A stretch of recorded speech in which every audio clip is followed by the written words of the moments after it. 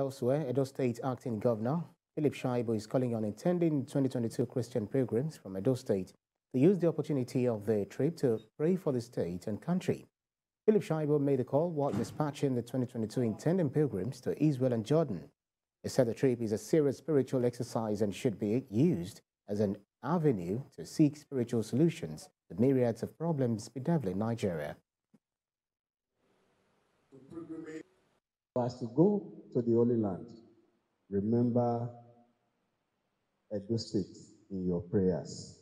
Pray for our state and pray for Nigeria, because we cannot isolate ourselves. No matter how good Edo State will become, if the entire country is not good, the ripple effect will still affect us.